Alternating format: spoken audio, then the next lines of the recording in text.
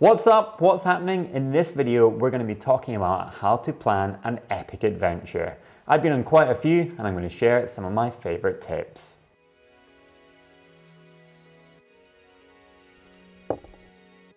The key point about route planning is having a point of interest. Now that could be a starting location, could be a finishing location, or it could just be a midway point that you've seen and that you've wanted to go and ride. We're going to go through some of that and I'm going to share with you what I've learned over the years. We're going to be using Komoot, which is a tool that I've been using to plan all my routes, as you might have seen in Scotty's Scotland showcase. I'm going to go onto Komoot and I'm going to hit Route Planner. From there, we're going to use Scotty's Scotland Showcase, episode 5, where we rode from Mallaig to Shield Bridge. I'm going to talk you through step by step how I planned out that route. So we're on Route Planner, search for place. Our starting point is Mallaig, so I'll type that in. Mallaig village in Scotland. We're going to start here. Now, what brought me to Mallaig was the fact that I used to go there on holiday and I wanted to discover a little bit more about the mountains beyond and really see what was there. A lot of it is inaccessible by vehicle, so you've got to take a boat there or use a bike to get there. In this instance, we actually did both. I wanted to go from Mallaig, ride around the coast, and their first point of interest is Tarbert. Only accessible by boat, bike, or hike. That is a highlight that has been given. Okay, so I can see there, the first part of the ride is 19 kilometers or 270 meters of climbing. I can actually have a look and see what some of the sections are like. From Tarbert, we'd have to organize a boat. We had that chartered and that would drop us at the other end of Loch Nevis. There's no waypoint to follow here, so we're going to turn off follow ways and plot that manually.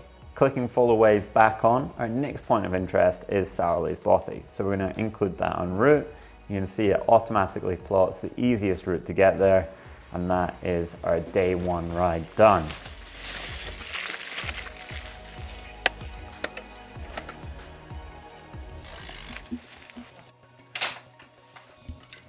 So for day 2, we're going to carry on from Sourley's Bothy. We're going to ride over to Inverie, where there is a fantastic pub, the Old Forge. That's already a highlight. So we're going to click on that and we're going to see what route options it gives. Okay, so you can see that it's given me a route, and that is the exact route that we took. Up through the mountains, some quite hard going switchbacks, and then some flowing single track all the way down to Inverie. So on this bottom cursor, you can actually see that it's plotted the route for me, and it's also given me an elevation profile of the ride. I can tell that it's going to be pretty steep to get up to the top. It's showing an incline of 20 to 26%, so that means it's going to be hike-a-bike. And then on the other side, similarly, 20 to 22%, that's going to be a nice descent. It's all single track and an S1 grading, so we should have a pretty good path. And then it takes us all the way into Inverie, where we actually join a path section before joining tarmac again. Okay, so at this point, we have got to Inverie. Our final destination is Shield Bridge. So I'm going to go ahead and just find Shield Bridge on the map. I'm going to hit Shield Bridge as our finishing point. Set its new endpoint. It's plotted me a route, and we're going to take a look at the elevation profile. Again, I know it's got a steep up and over, and it's also given me a nice trail view. So Man Barrisdale looks like a summit, nice views, path looks in good condition. It's really useful having these actual pictures when you're planning the route to see what the conditions could be like. Looks like it's going to be a great descent. I know it's a great descent because I've already done it. Really, really fun all the way down to Barrisdale, and then it takes us along the edge of Loch Earn. There's another highlight here. So we've got Bobby Dazzling Glen Barrisdale Bay, and the photo that we've got there to show us what the trail's like just looks absolutely fantastic. Okay, so if we look further along the route, there's another highlight, which is Kinlochhorn, and that is a little village that you get to. And there's also a sign that you can get a cup of tea at Kinlochhorn Farm. I can then have a look, so it's given me a pre-plotted option. You can have a look around, zoom in and out, see what other options there might be. There's options where you could go across through the mountains, but I think we're going to stick with the way that is marked out for us. So from Kinlochhorn, there's a couple of highlights along the way. It says hike-a-bike segment out of Kinlochhorn. Someone has added in a comment, don't let the maps deceive you. This section is so steep that it would be hard to ride it unless you're on an e-bike. The one real nice thing about Komoot is it's community based. People can add in comments, they can add in pictures, and it really helps with route planning, just knowing that people have done it ahead of you and what the conditions might be. Again, another highlight saying wild and rocky descent, great windy descent down into the valley before the river crossing. Again, another comment saying a big steep hike out of the glen with bikes, glad to hit the top before sunset. In our case, we made it to just before sunset. It was absolutely stunning, but it was hard going. So the highlights are in red, and one of the latest features on the platform is Trail View. Trail View just gives you a snapshot of what the terrain is like, what the trail is like, if it's single track or if it's double track. And we've got a really nice shot here added by Patrick. You can see it's flowing single track along the edge of the river, and it just looks absolutely beautiful. There's one final highlight on the route, and that is a bothy.